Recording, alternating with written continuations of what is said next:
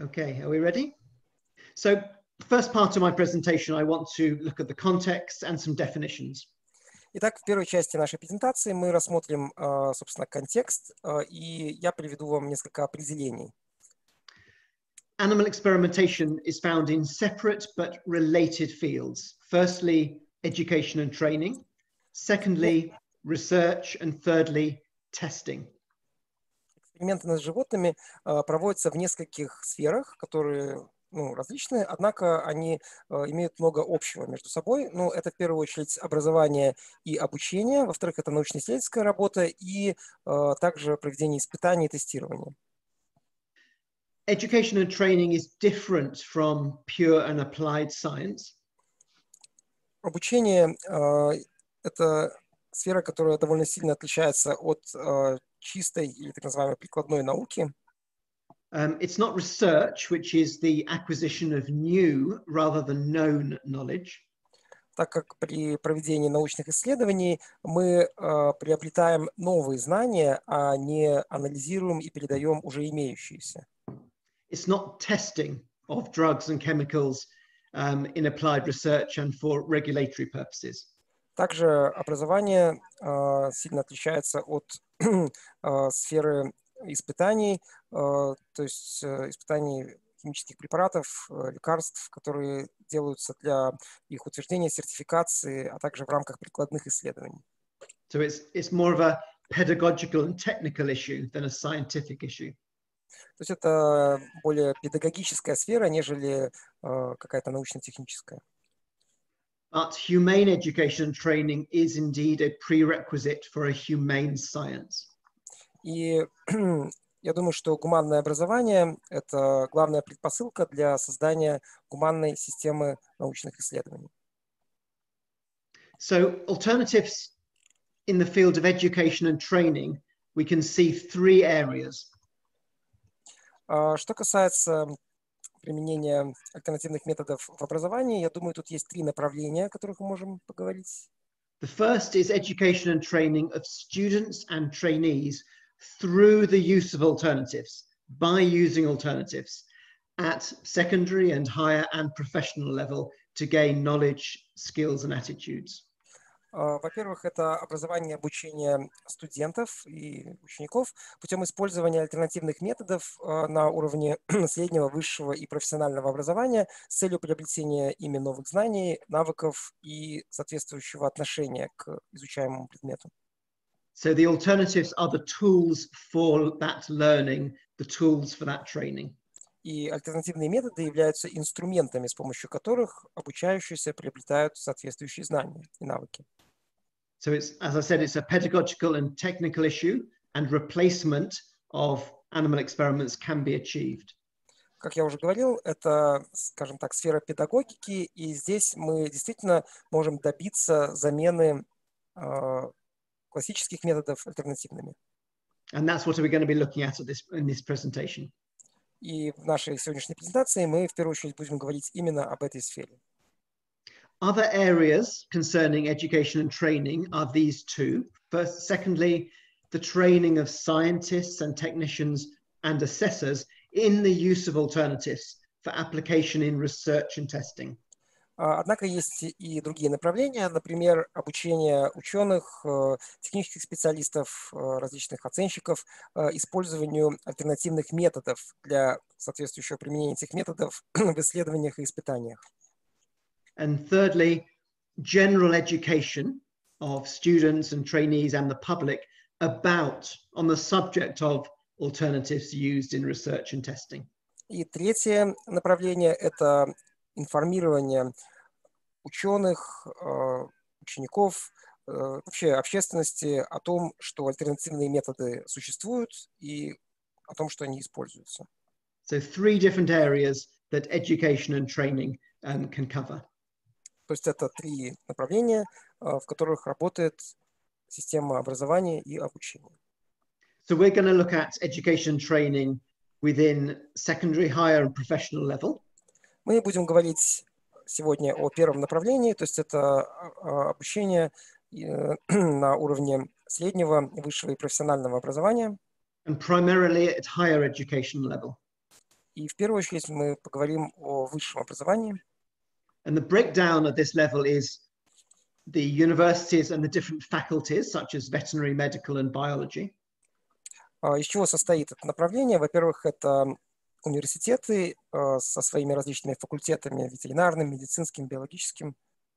And within that, individual disciplines, such as anatomy, physiology, and surgery. Ну, и на более, скажем, низком уровне на каждом из этих факультетов изучают также различные дисциплины. Это анатомия, патология, физиология, фармакология и так далее. And within those, you have individual practical classes and training events. И по каждой из научных дисциплин проводятся также различные семинары и различные обучающие курсы. Specifically practical. Ну, в первую очередь я имею в виду практические курсы. Yeah. Now, the majority of conventional animal use has been harmful, and it might comprise the dissection of purpose-killed animals, animal experimentation, and other instrumental animal use. В настоящее время было множество примеров, когда при обучении использовались животные, им наносился очень серьезный вред. И вред этот был такого рода. Во-первых, это рассечение или вскрытие животных, которые были специально умерщвлены с этой целью, эксперименты на животных и другие виды использования животных в сфере образования. Okay.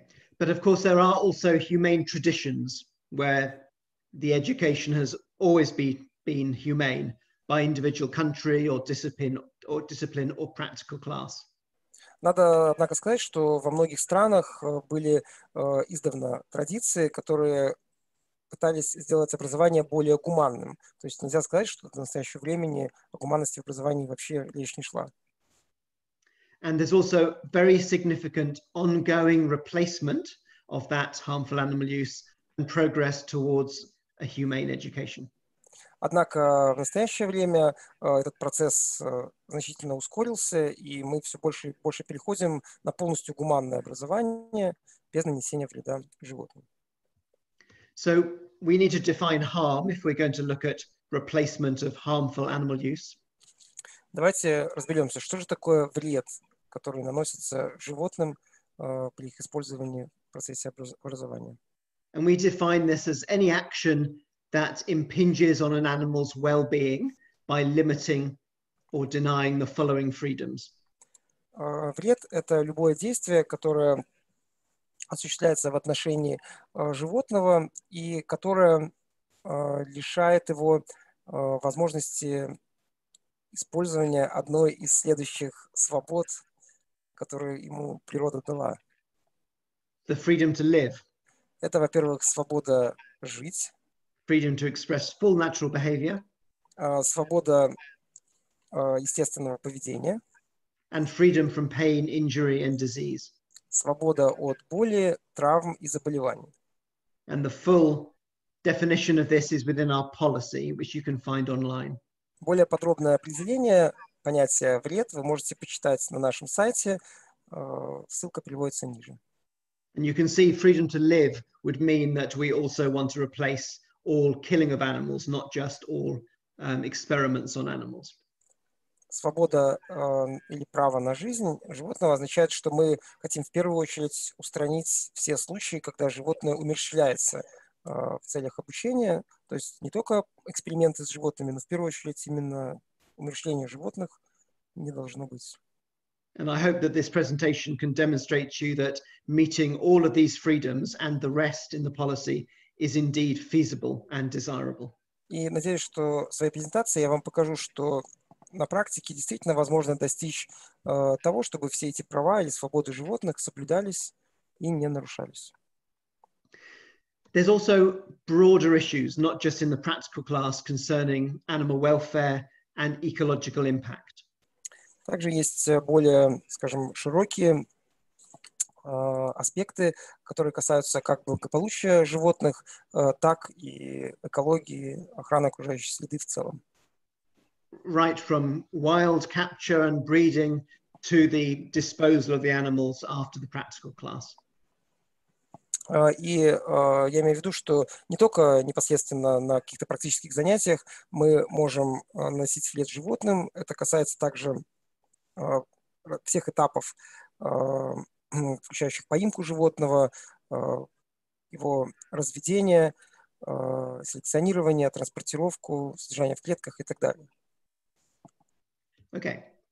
Now, we hear a lot about teaching of bioethics and animal welfare and alternatives, teaching about these issues. Мы считаем, что в образовании должны применяться принципы так называемой биоэтики и поддержания благополучия животного. And is education about these issues sufficient to solve the problems? Как вы думаете, достаточно ли людей просто проинформировать о том, что такие принципы, как биоэтика, благополучие животного есть, чтобы все эти проблемы разрешились?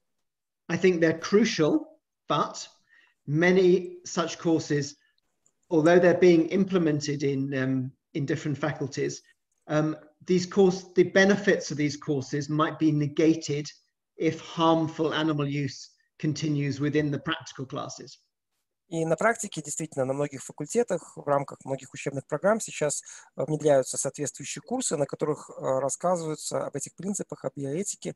Однако тут есть проблема. Дело в том, что если при этом продолжается использование животных для экспериментов, то все полезные эффекты, которые, несомненно, производятся обучением в таких курсах, они аннулируются.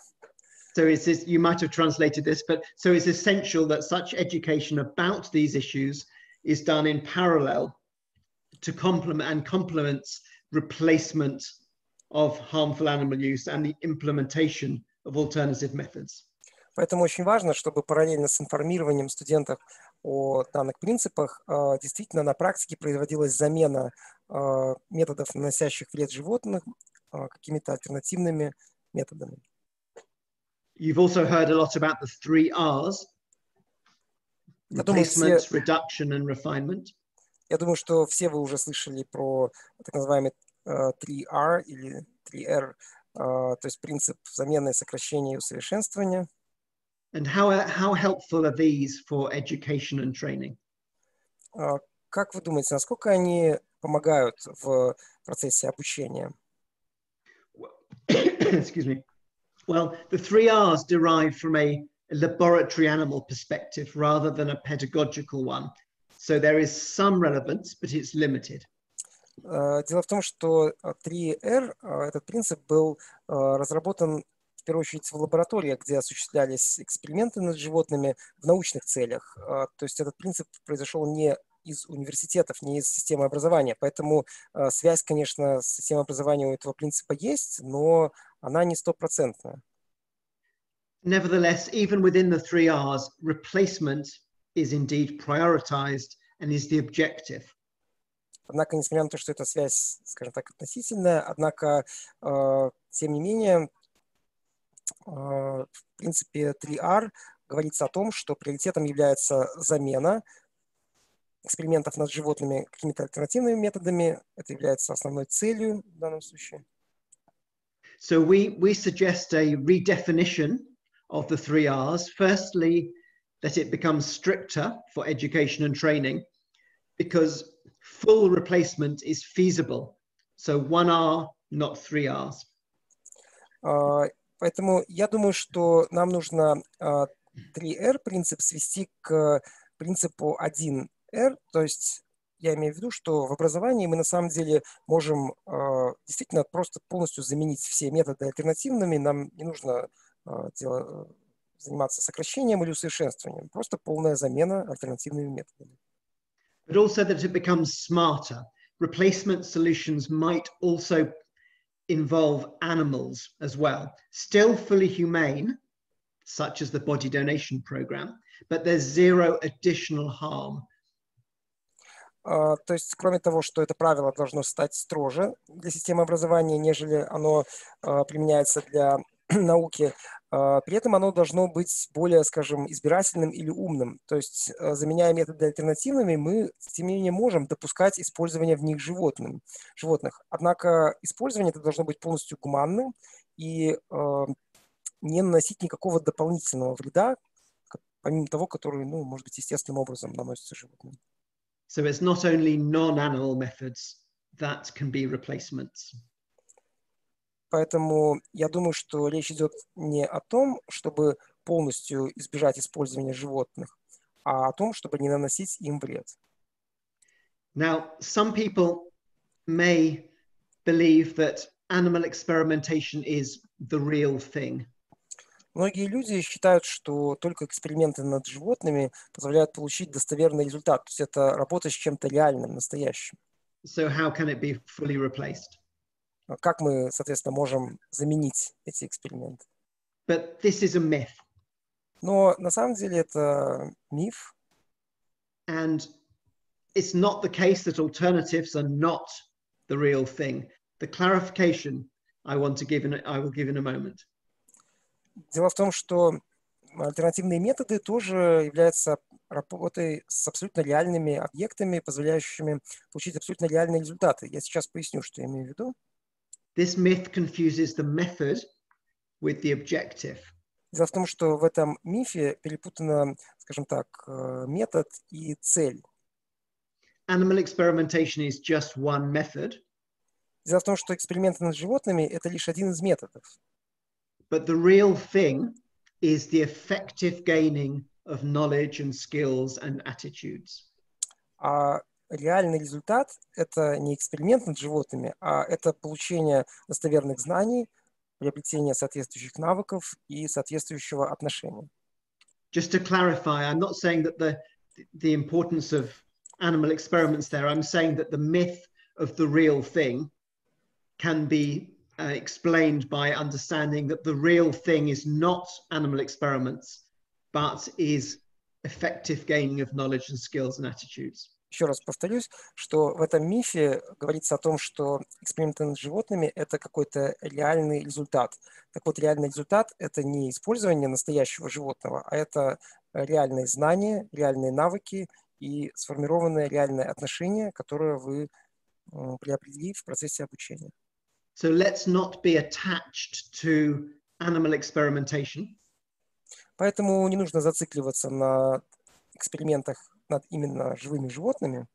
It's just one method, and there are better methods to meet the real objective.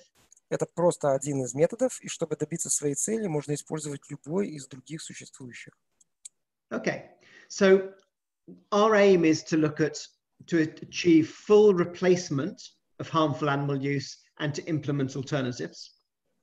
Итак, наша главная задача – это добиться полной замены методов, которые наносят вред животным, и вместо них применить альтернативные методы. So it's a matter of curricular design, of defining teaching objectives, and then choosing learning methods that can enhance the acquisition of knowledge and skills and attitudes. И это должно соответствующим образом быть отражено в программе, в которой будут прописаны соответствующие методы обучения, которые, повышая эффективность приобретения знаний, обучения и так далее, при этом снизят вред для животных. Okay, so what are the different types of alternatives?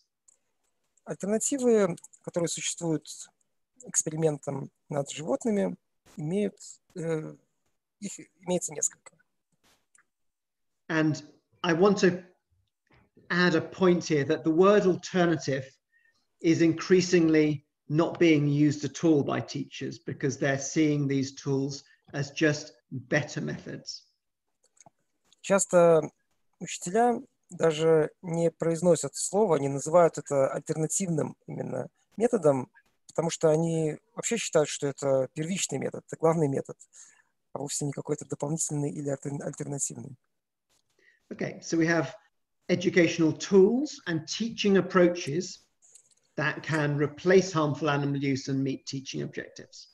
Итак, мы с вами договорились о том, что существуют альтернативные методы, которые являются инструментами и подходами, которые можно использовать в образовании для замены методов, которые наносят вред животным и которые, тем не менее, позволяют выполнять все те же самые задачи и добиваться соответствующего результата. They can be non-animal tools, and they can be fully humane approaches that might involve animals, but with zero harm. Эти методы подразделяются на методы, где животные вообще не используются, и на гуманные методы, которые предполагают использование животных, однако не наносят им вред. This is the range of alternatives as we define them. Вот виды альтернативных методов. And I'll be going through each of these in turn with some examples in a moment. Я сейчас по ним по всем пройдусь и дам вам примеры каждого из них. First is film and video.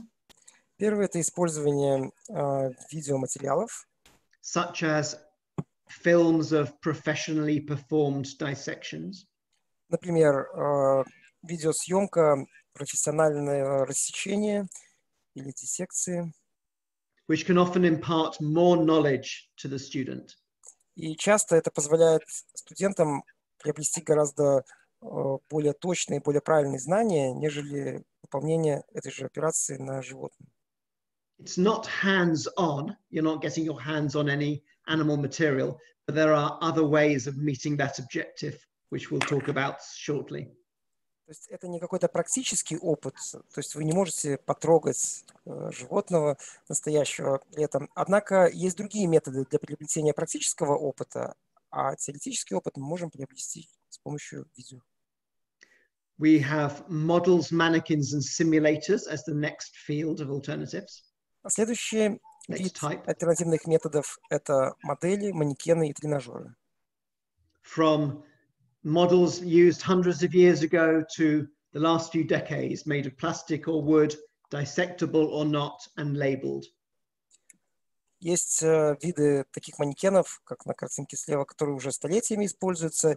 Есть совершенно новые виды, сделанные из пластика, дерева, и такие тренажеры, на которых можно производить рассечения и другие операции. So these are models. Это все модели. And these are other models. The one on the left is a horse model. The one on the right is a horse model made of clay, where students can build up the musculature and the structure using clay themselves. Слева вы видите тоже модель, это модель из дерева, а справа тоже модель лошади, сделанная из глины, и она служит для того, чтобы студенты самостоятельно воссоздали мускулатуру лошади. То есть мы не разбираем эту модель, а наоборот как бы собираем. Таким образом обучаемся. And you can learn a lot when you're actually slowly building up the structure, the musculature of the animal. И постепенно воссоздавая мускулатуру животного, обучающийся приобретает неоценимый опыт и навыки. You also have 3D printing, getting increasingly popular. Сейчас все популярнее становится 3D-печать. Where you can print your own tools in the university. И вы можете на базе университета сами создавать собственные модели с помощью 3D-принтера.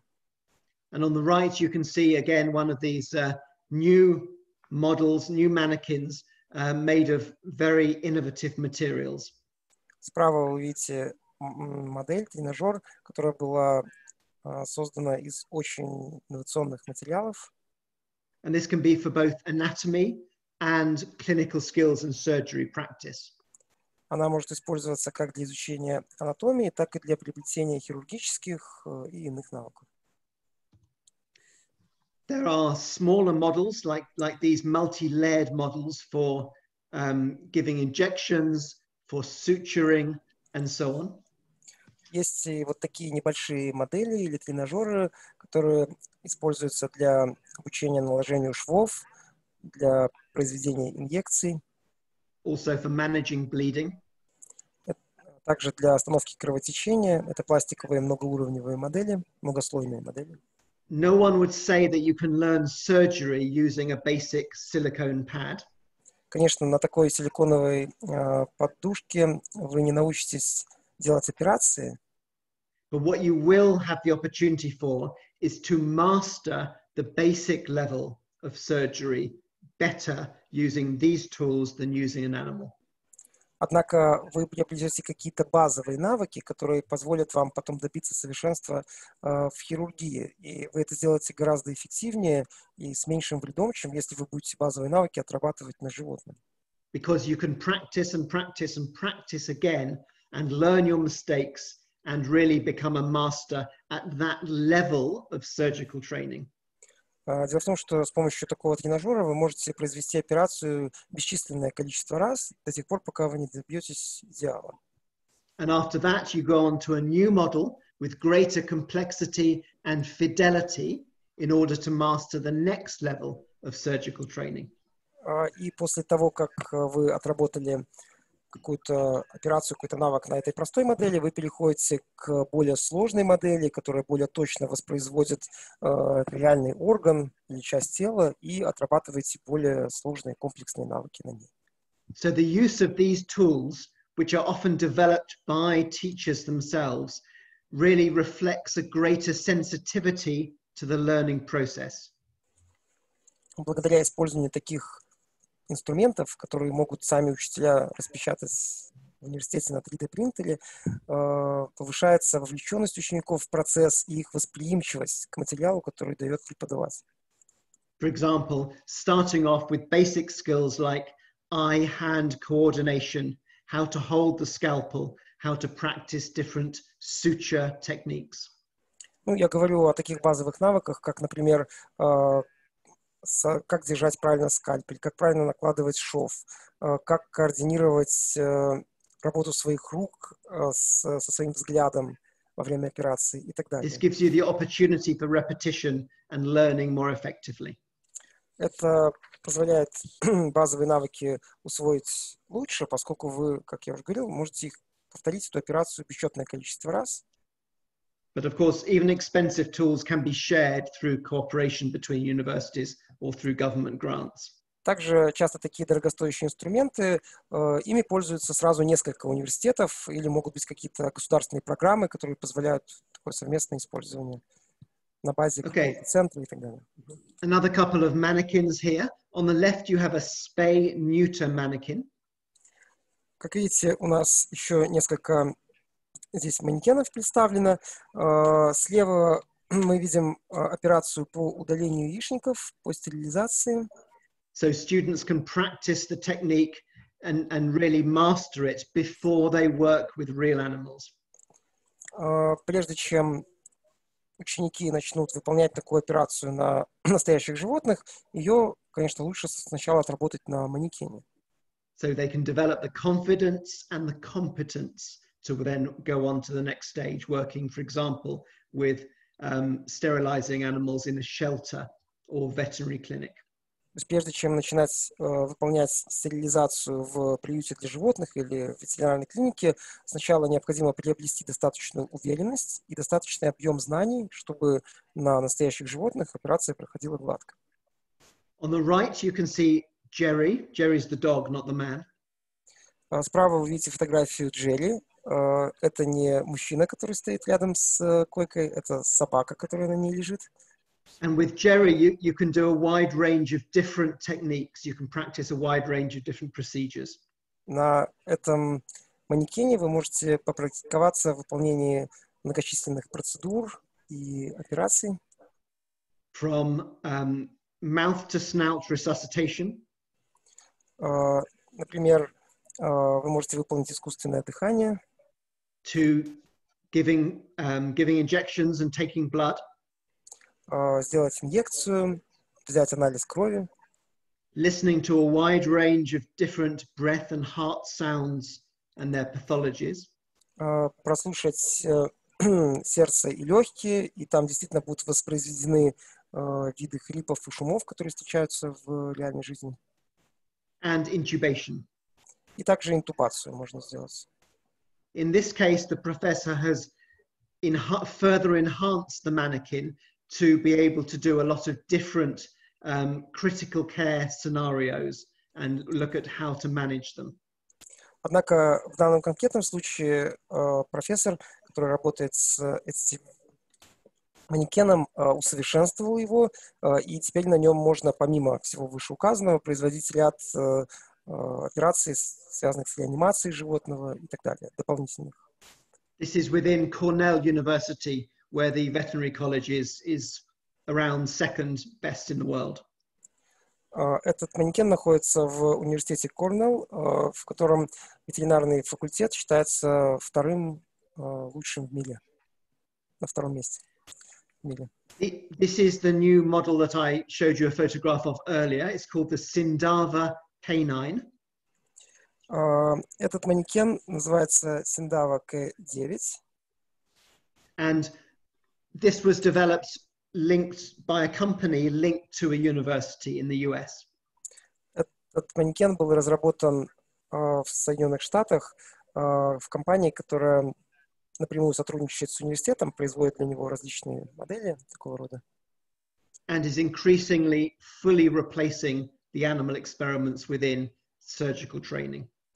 Благодаря этой модели можно полностью исключить использование животных при обучении ветеринарных хирургов. And you can see the materials are really excellent quality. The lifelike nature of them is superb. Как видите, материалы здесь используются высочайшего качества, они практически неотличимы от настоящих. You can also do procedures that you could not do on a real animal. И некоторые процедуры, которые вы можете производить с этим манекеном, вы на реальном животном даже не сможете, собственно, воспроизвести. Okay. Here's a couple of other shots from when I was filming at this university. Вот еще несколько фотографий из этого университета.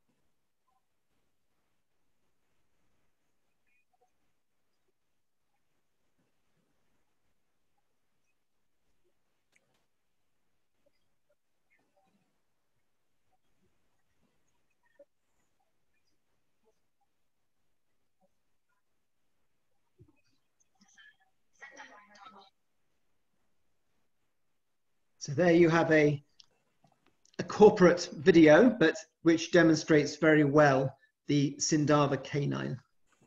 Это видео, которое было снято производителем, но я думаю, что на нем очень хорошо показана Sindava K9, эта модель. Now that's not cheap, this tool, but of course, as with any innovation, the prices will go down over time, and shared purchase is always possible. Стоит модель недешево, однако прогресс не стоит на месте, и я думаю, что в ближайшем будущем цена будет более доступна. And increasingly, veterinary colleges, but also medical as well, are setting up clinical skills labs with a wide range of tools, such as these mannequins, in order to provide better training for students. И многие университеты в настоящее время создают специальные лаборатории, которые основаны на применении подобных моделей, тренажеров, и которые позволяют студентам эффективно приобретать знания. Multimedia is another type of alternative.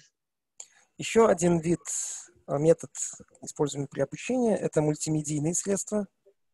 From the virtual anatomy lab, это, например, виртуальные анатомические лаборатории, to the virtual physiology lab, виртуальные физиологические лаборатории, offering a lot of opportunities for students to be working and learning at their own rate, which is going to be more effective, and to be able to go back and forth and help them learn specific principles. В таких лабораториях студенты могут обучаться в своем собственном темпе, и, что еще очень важно, постоянно возвращаться к чему-то, повторять по много раз, и процесс обучения становится в разы более эффективным благодаря этому. And within physiology and pharmacology, there are many different software alternatives that can directly replace classical experiments such as frog nerve and frog muscle. В настоящее время в сфере физиологии, фармакологии существует масса таких программных инструментов, которые позволяют полностью воспроизвести эксперименты, которые производятся, например, с мышцами или нервами лягушки. Это делается виртуально, но эффект тот же самый. I think Pavlov would be very impressed. Я думаю, что господин Павлов очень бы впечатлился, если бы это увидел. There's also the animations, for example, of internal medicine. Также есть соответствующие программные симуляции внутренних органов, All made with animations, computer animations. которые включают в себя элементы компьютерной анимации. Very important for visualizing structure and visualizing the development of problems. Здесь показана не только структура этих органов, но также процесс развития проблемы, заболевания. For example, if you're doing a rectalization of a horse or a cow, neither you as a student nor the teacher knows exactly what is going on. Например, при ректальном осмотре свиньи или коровы мы точно все-таки не видим, что там происходит внутри. Nor does the horse or cow, for that matter. И лошадь или корова точно так же нам об этом не расскажут. So understanding better through animations is very good preparation before working with real patients. Поэтому, на самом деле, вот такие симуляции, тренажеры цифровые часто гораздо эффективнее показывают нам, что происходит непосредственно в организме животного. There are also apps, as you can see in the image on the right. Посмотрите на фотографию справа. For your phone. Okay. And this is, here we can look at some virtual reality, which is the most advanced type of computer software. На предыдущей фотографии было показано приложение, которое можно использовать для того, чтобы изучить орган. А здесь показаны различные варианты тренажеров, основанных на виртуальной реальности. On the left, the haptic cow. Haptics is the simulation of the sense of touch. Как видите, здесь вот показаны системы, которые позволяют воспроизвести прикосновение, то есть тактильные ощущения. And that's a combination of software and mannequin. Здесь используется как специальное программное обеспечение, так и соответствующие манекены. And on the right, you can see a more software-based, immersive virtual reality tool. Это слева, а справа вы видите еще более усовершенствованный аппарат виртуальной реальности, который нас действительно полностью погружает в происходящее, позволяет добиться полного воспроизведения реальности. The 2D version of this is available for free. На самом деле в версии 2D это вообще бесплатно, вы можете попробовать, попользоваться. And the 3D version I'm going to show you a short clip of now. А сейчас я вам покажу, как выглядит 3D-версия. And what you see is what the student sees within the goggles. То, что вы увидите сейчас на экране, это то, как студент видит этот процесс внутри своих очков, которые он надевает на голову. Again, developed by universities. Также этот инструмент был разработан в университете.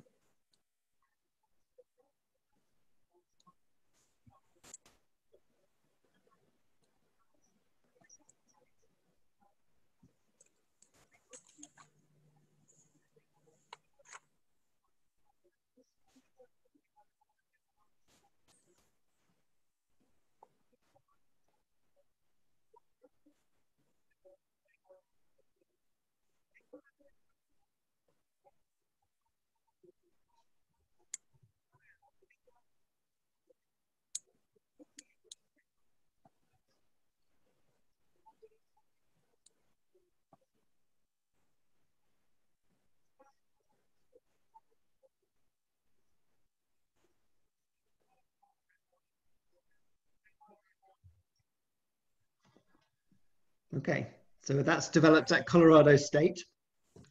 Эта система была разработана в штате Колорадо. And these models and mannequins and software are all excellent tools, but except for virtual reality, they're not hands-on. Эти инструменты, модели, конечно, являются прекрасными средствами обучения, однако тут действительно не хватает такой практической части, вы не можете потрогать руками. So how can you get as a vet student or as a zoologist, you need hands-on experience of animals and animal tissue. How can you get that in a fully humane, alternative way? Любой зоолог, ветеринар нуждается не только в теоретических знаниях, но и в практических, то есть ему нужно потрогать непосредственно ткани животного. А как нам это сделать, чтобы не нанести вред, собственно, животным? And we argue for the use of ethically sourced animal cadavers for this purpose. И для этого мы используем трупы животных, которые были получены этическим гуманным способом. This can come from a body donation program of an animal for animals from a veterinary teaching hospital, for example. Например, этические источники — это программы благотворительной передачи тел, которые используются различными ветеринарными клиниками, и эти тела затем используются в процессе обучения. And in the Netherlands, this program here is a national program collecting animals that died in an ethical way from private veterinary clinics and hospitals. Например, в Голландии у нас действует вот такая программа, и в рамках нее используются тела животных, которые умерли в домашних условиях или в клиниках, не были убиты преднамеренно именно с целью проведения экспериментов или обучения.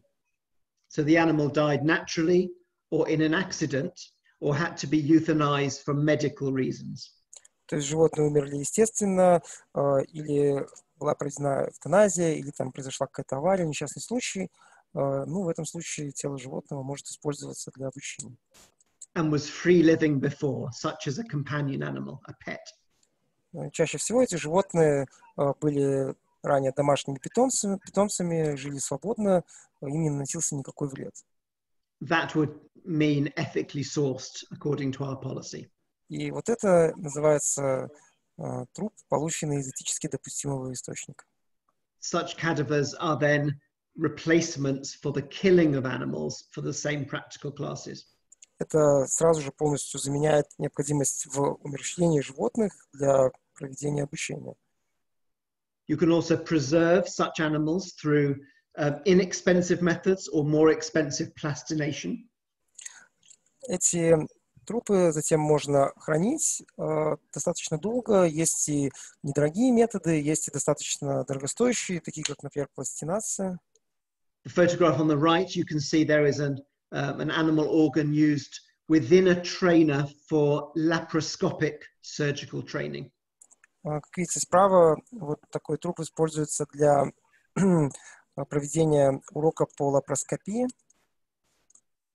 Okay. Here again, you can see the use of a donor head for training in neurosurgery, in medicine in this case. Здесь также голова животного, полученная из этически допустимого источника, используется для проведения занятия по хирургии. And in some cases, these organs can be perfused and pulsated in order to create a living situation. И в некоторых случаях в этих объектах, в этих органах можно даже создать пульсацию, ну и воспроизвести другие процессы, которые протекают в живом организме. Okay. We can also do clinical work with patients, which of course is another alternative to doing an animal experiment. Также студенты могут участвовать в реальной работе клиник с реальными пациентами, то есть это тоже альтернатива использованию животных специально для целей обучения. This is a very realistic and effective environment for learning. Это очень реалистичная среда, в которой можно очень эффективно обучаться. And there are a lot of opportunities with veterinary clinics, for example, for spay-neuter help by students who can also learn at the same time. В ветеринарных клиниках есть много возможностей для этого, например, удалению яичников, стерилизации, кастрации и так далее. Можно обучиться в реальных условиях. And because this is working with patients, not experimental animals, it is a healing context, and you can see that caring is actually a clinical skill. И здесь важный момент в том, что да, мы работаем с реальным животным, но это животное, которому действительно необходимо проведение этой операции, а не животное, которое взято для этой операции только с целью обучения. И при этом студент обучается не только непосредственно практическим методом, но и также приобретает соответствующее отношение к животному, как к пациенту, как к кому-то, кому необходимо помочь, а не просто над ним поэкспериментировать. Okay.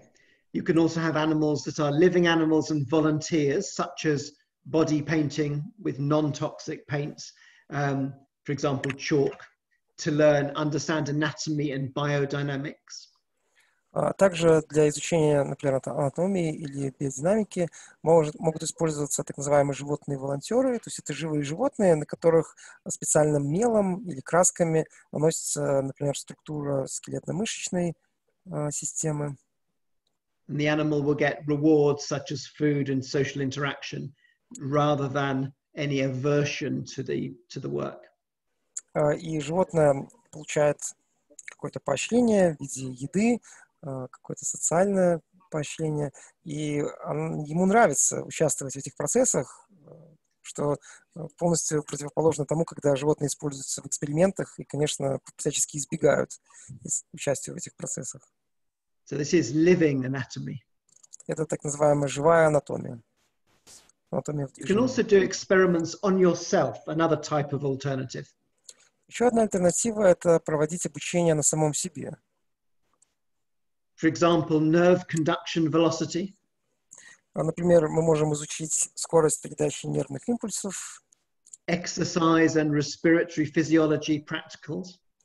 попрактиковаться и изучить физиологию дыхания. And this is a very good combination along with software. Software and self-experimentation together give you a lot more benefits than an animal experiment will.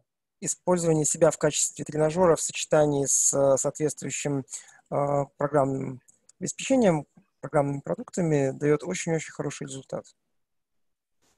You can do work in vitro, like we've heard a lot about in research and testing. You can do some of that within education, which is good preparation for humane science. Также можно много работы делать в лабораториях in-vitro. В процессе обучения это работает так же хорошо, как и в научно-исследовательских лабораториях. And you can get out of the lab into the field, helping wild animals, looking at stray animals, and learning a lot as a zoologist and a veterinarian. Также можно просто ходить на природу, в лес, наблюдать за бездомными животными, наблюдать за природой и тоже многому научиться. So those are the different types of alternative. Итак, я представил вам различные виды альтернативных методов. And I want to remind you now again about the hands-on experience issue. Еще раз напомню, что мы начинали говорить с того, что люди часто говорят, мы не можем приобрести практические знания, мы не можем потрогать что-то, если мы не экспериментируем на настоящем животном. Another myth is that if you use alternatives, you won't get hands-on experience with animals. И на этот счет существует соответствующий миф о том, что если мы ни разу на животном ничего не сделали, то мы ничему и не научились. То есть практического опыта у нас нет. But to clarify that, replacement, as I've said, can also involve animals. Однако, напоминаю, замещение не означает, замена, то есть не означает, что мы полностью отказываемся от использования животных. Ethically sourced cadavers, as I've mentioned, and access as a clinician working with patients.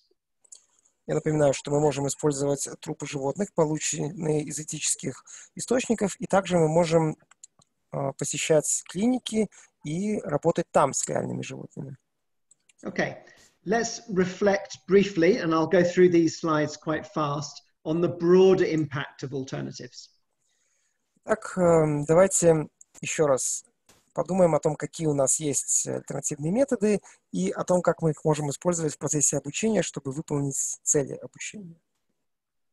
We can meet standard teaching objectives more effectively with alternatives. Во-первых, напомню, что для того, чтобы добиться цели обучения, альтернативные методы подходят, как минимум, не хуже иных, стандартных. When we look at how well knowledge and skills and attitudes are met, the published studies demonstrate that students learn better. И на этот счет существует даже ряд научных работ, которые демонстрируют то, что, используя альтернативные методы, процесс обучения становится только лучше.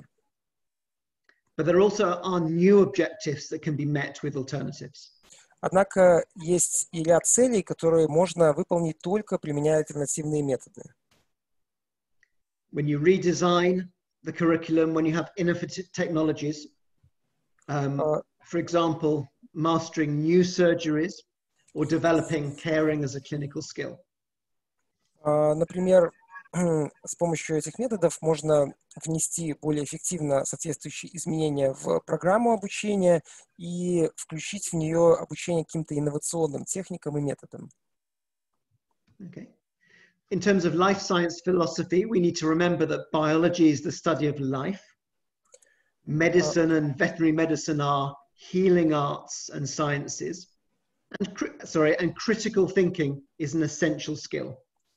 Также нам необходимо помнить, что биология – это наука о жизни, медицина и ветеринария – это искусство и наука лечения, излечения, исцеления. И при всем при этом необходимо сохранять критическое мышление. Это наиважнейший навык. Все это можно в совокупности назвать философией альтернативного подхода. Alternatives rather than harmful animal use supports better life science philosophy. Потому что именно альтернативные методы, они как раз-таки полностью отвечают всем этим принципам. In terms of emotional literacy, alternatives can help support compassion and empathy, for example. Также существует такое понятие, как эмоциональная грамотность, и благодаря применению альтернативных методов мы можем в себе сохранить или развить чувство сострадания, эмпатии. Okay. Also, I've just realized my battery for my laptop is running out. I hope if I do run out, I'm going to have to quickly get the cable and plug in. Normally, it's fine for longer than this.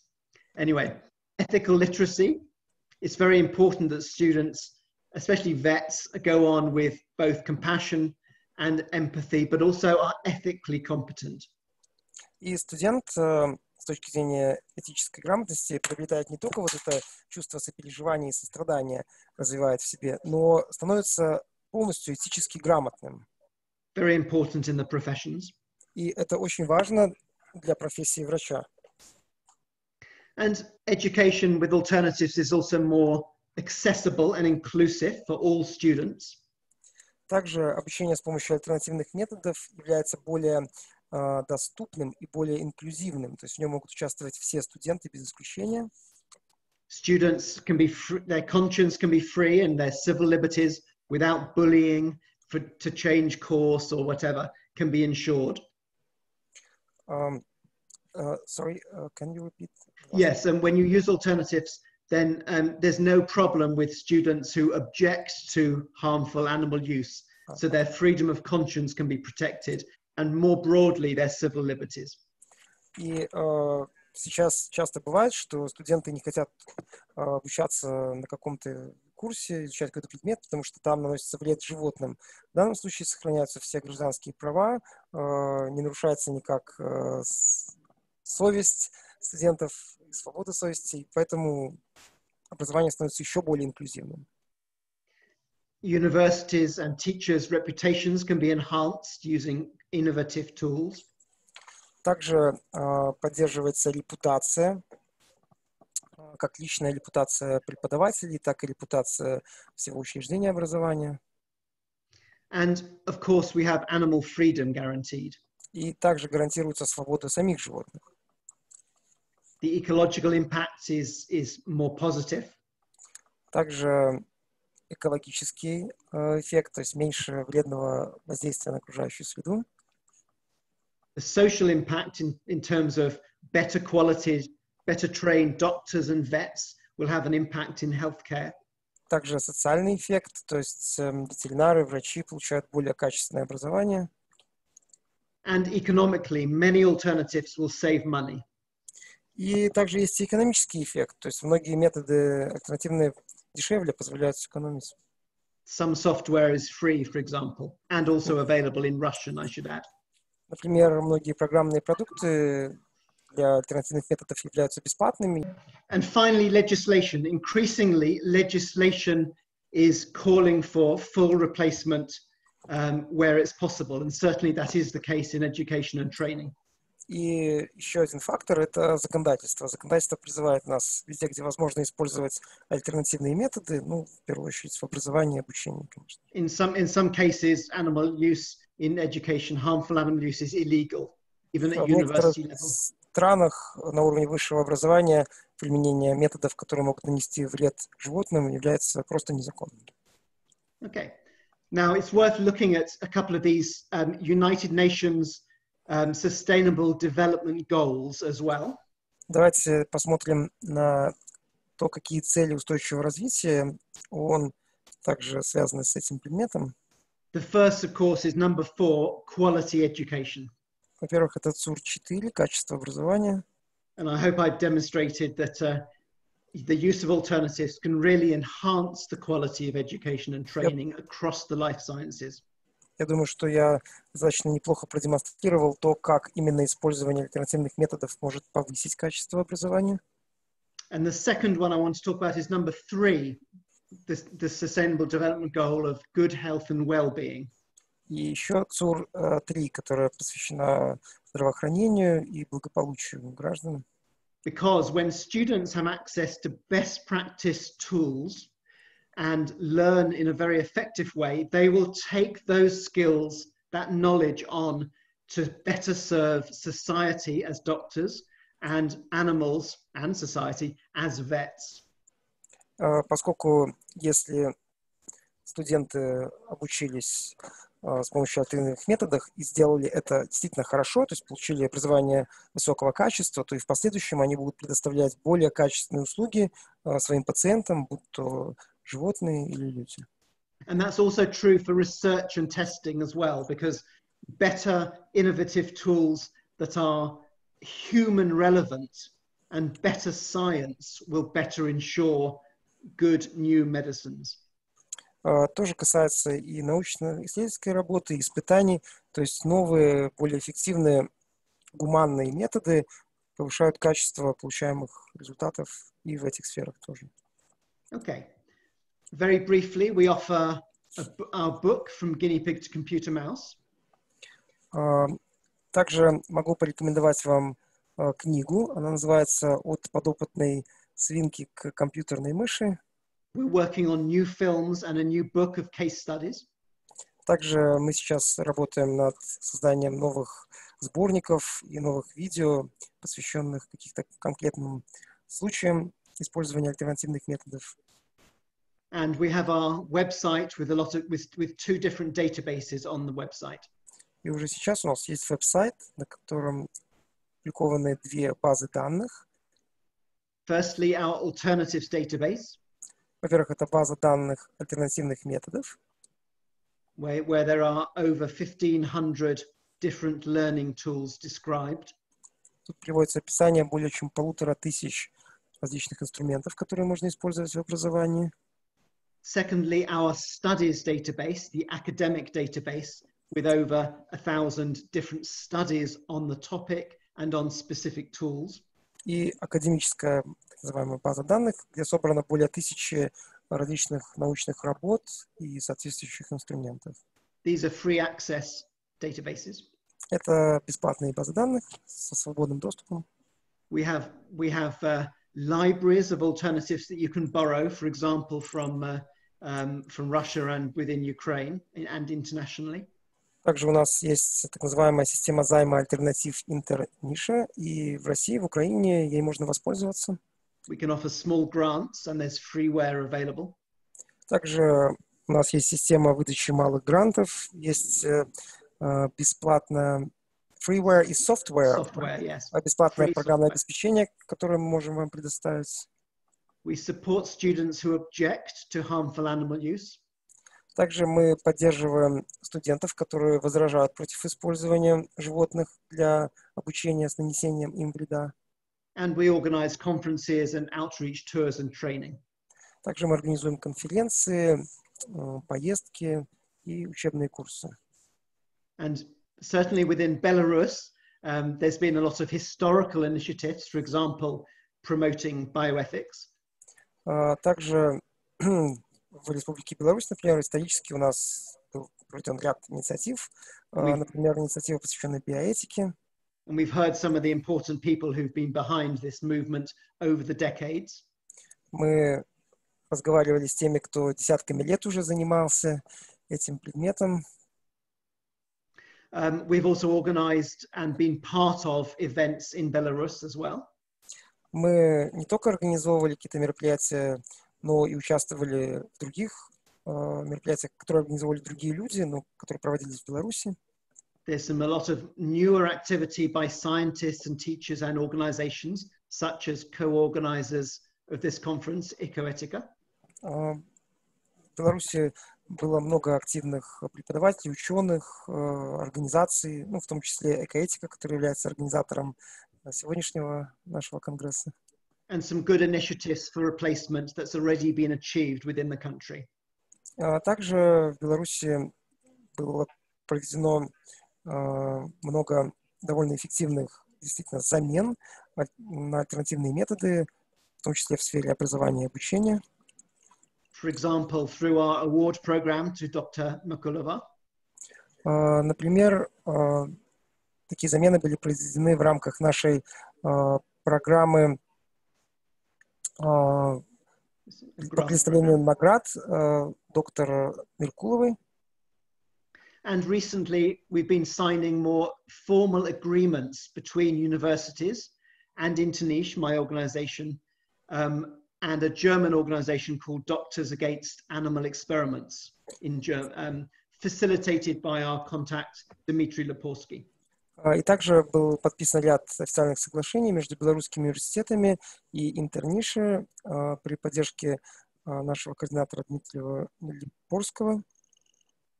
And this has involved the donations of models and software and sometimes hardware. Также белорусским университетам были подарены модели, программное обеспечение, оборудование. And by department or faculty, the professors have fully replaced the harmful animal use. You mean in some departments, yes? Or in Yes, all? specific ones where we've made formal agreements with. И те факультеты, с которыми мы заключили соответствующие официальные соглашения, действительно добились того, что у них были полностью исключены методы, наносящие вред животным. And here are 3 examples with the numbers of animals replaced. Примеры университетов, с которыми у нас были соглашения, и количество животных, которые были заменены на альтернативные методы. Okay. So in conclusion, alternatives are superior to harmful animal use. Так, в заключение можно сказать, что альтернативные методы по всем параметрам лучше, чем использование животных. There's a wide range of innovative tools and approaches with alternatives for every practical class. Существует большое количество различных инновационных инструментов и подходов. Практически для любой дисциплины можно что-то подобрать. So we believe that 100% replacement of harmful animal use is feasible. Также мы свято верим, что можно заменить на 100% все методы, которые предполагают вредное использование животных. And has already been achieved by many teachers across the world. Потому что по всему миру многие преподаватели, например, этого добились по своим дисциплинам. Department by department. Очень часто целые факультеты в университетах избавились полностью от таких методов. So there's a growing momentum and a lot of really positive successes. Скажем так, этот процесс идет, инерция его нарастает, и все больше истории успеха мы слышим. Альтернативные методы уже становятся не альтернативными, а скорее нормальными. So these methods are not really alternatives, they're more the norm now. То есть это норма. Раньше мы их называли альтернативными, скоро альтернативными будем называть методы, где наносится вред. So it's a win-win solution with multiple positive impacts. Я думаю, что это решение, от которого выигрывают все, и этих положительных эффектов, положительных результатов не один, а множество. Students benefit because they have access to best practice innovative tools. Например, для студентов положительный эффект заключается в том, что они получают доступ к наилучшим мировым практикам, к инновационным инструментам, системам. Teachers benefit because they can pass on their knowledge and skills more effectively. Учителя выигрывают, потому что им теперь проще передать знания студентам и сделать это эффективно, и получить от работы удовлетворение. Society and the professions benefit because better trained students and trainees will enter them. Общество выигрывает от того, что работники, которые получили образование в университетах, могут оказывать услуги на более высоком профессиональном уровне. And last, but certainly not least, the animals all benefit. И, наконец, что не менее важно, не страдают животные, им не наносится вред. So thank you very much for listening, and thank you for the translation as well. Спасибо за то, что слушали нас. Do we have... Спасибо большое Нику за такой интересный доклад. Вот есть один вопрос. Очень понравились манекены Синдайвер, и, может быть, есть они в системе займа Интернич. Thank you first of all for your lecture, and we liked the Sindaiver canine mannequins. Do you know if they can be acquired through the Interniche alternatives loan system? Unfortunately not. We don't have them in the loan system. There is firstly, the cost is fairly high, about $20,000. And secondly, they need to be stored at the moment in water with a special solution. So they're not practical to be stored here and to be sent to places. So unfortunately, those aren't available. But there are smaller individual organs where we're hoping to get some individual organs later to be able to loan out to people. So that's under discussion at the moment. I hope in the future we can offer at least some organs of those animals. Ну, в настоящий момент, к сожалению, нет. Это объясняется высокой ценой, около $20 000 за один манекен, и также тем, что их необходимо хранить в воде с особым раствором, то есть их трудно транспортировать, ну и даже хранить у себя. Но в ближайшее время у нас будет много более малого размера похожих тренажеров и симуляторов, и вот их мы сможем сдавать взаймы. Хорошо, спасибо большое. И еще один вопрос, вот скорее всего от студентки. Зав. Кафедры физиологии сказал, что хотел бы заменить эксперименты на животных, но ему нужна альтернатива. Ему нужна замена. То есть надо предоставить замену. Вот каковы действия этого преподавателя и может ли он обратиться к НИКу?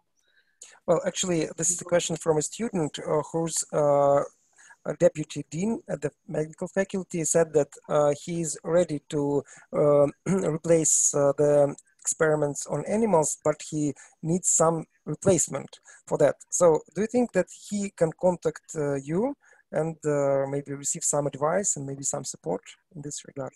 Certainly. I'd invite anyone who's interested in some replacement and some enhancement within their practical classes to contact me, and we can look at the possibility of a signed agreement for replacing animals and bringing in some good innovative tools, such as software, in some cases models, and we might also be able to provide some laptops or beamers as well. And so the projects we've done, Interniche and DAAE, Doctors Against Animal Experiments from Germany, along with our colleague in Ukraine, Dmitry Leporsky, have been that sort of project. And we're very open to doing that with other universities who are interested in collaborative work. Да, мы заинтересованы в любом сотрудничестве такого рода. Мы очень рады, когда к нам обращаются с такими запросами. И уже был ряд проектов организован, Интерниш, также DAAA.